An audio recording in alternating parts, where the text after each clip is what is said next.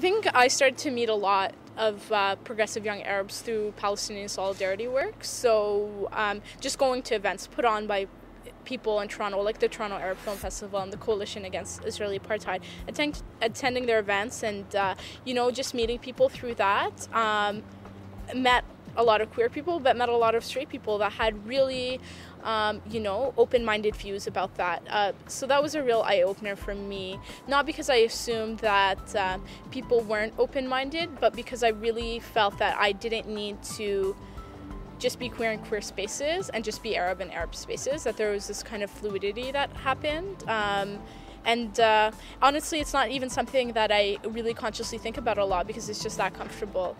Of course, here and there, I've had experiences where people will, not necessarily maliciously, but, ask a lot of questions or be curious, like, how can you be queer and Muslim, or how does that work, and does your mother know, and stuff like that, and just, I think people are curious and maybe don't approach it necessarily in the most politically correct way, but that's okay too, right? Because I think I've also become more open to people asking me questions and even people challenging me on things, because I feel more secure in my identity, and because I don't feel like any part of me compromises any other. I'm able to approach that and just be like, okay, well, this is me. You can either, take it or not.